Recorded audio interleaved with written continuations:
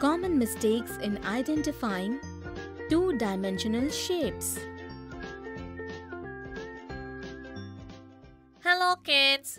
In the previous video, we saw examples of identifying two-dimensional shapes. In this video, we will see some common mistakes in identifying two-dimensional shapes that should be avoided. Today, Chotu and Neha are playing a game together. They have some straws in this game and they have to make shapes by joining these straws. Neha, what are you making? Chotu, I have made a shape out of 3 straws. Can you identify the shape I made? Children, do you know which shape Neha has made? Come on, let's see. Neha, the shape is made of 3 straws. It means it is a triangle. Is it so?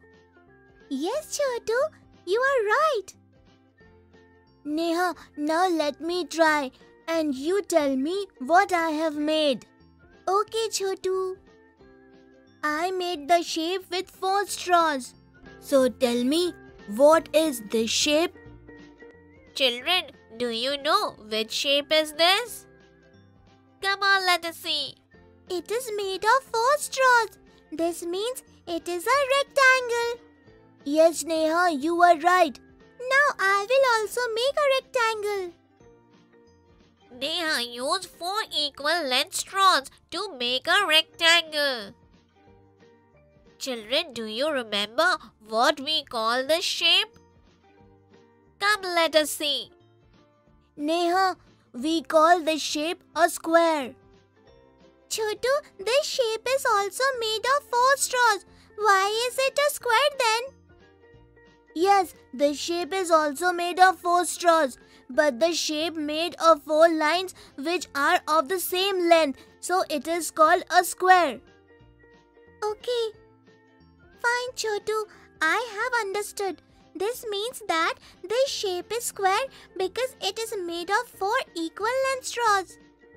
So children, now you can also distinguish between square and rectangle, right? Both rectangle and square are made up of 4 sides. But the shape whose 4 sides are of equal length is called a square. And this is the rectangle. So kids, that is all for today.